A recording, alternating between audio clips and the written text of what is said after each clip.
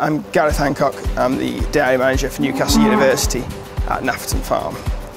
The idea was to improve the data quality that we have across the whole farm, and the easiest way we saw to do that was to remove as much of the human element that we could. So we tried to take as much of it automated with the collar systems. Once the system's on and in place, it's pretty much working on its own and we don't have to be involved with it too much.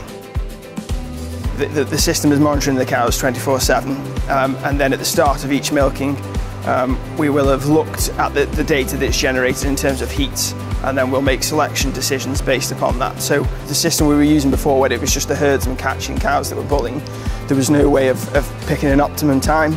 So moving forward, we want to try and select cows that are in the middle of the green band as near as possible. So I think it will make a big difference to conception rates. I think for us, we realised that the system wouldn't necessarily identify exactly what the health issue was. It won't say this cow has mastitis, but what it will do is identify the animal from the group. So if you've got 500 or 600 cows, it can be quite difficult to select 20 cows that you feel that are showing signs of ill health. If the system does that for you, you can then use your herdsman instinct and actually look at those cows individually to find the actual health issue. Not everybody wants to be sat behind a computer looking at the data, but the fact that the data comes to someone's mobile phone helps with interpretation across the whole staff that we have. The fact that I don't have to be at the parlour to see the animals that need sorting means that I can actually select those cows to be sorted myself. We can have an input without having to be in the parlour all the time. As a block calving system, we will do things pre-mating. So 3 weeks before we would start AIing, we would observe heats and then make decisions based on intervention and things if that cow hasn't been seen bulling in the period pre-mating. So I think a unique thing to the system is that it will enable us to do that pre-mating without having to paint all the cows with tail paint.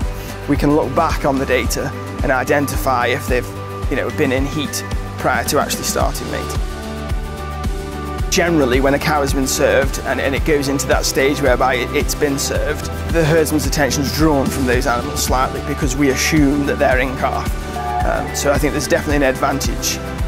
In terms of calving index, it would be a big help to reduce that.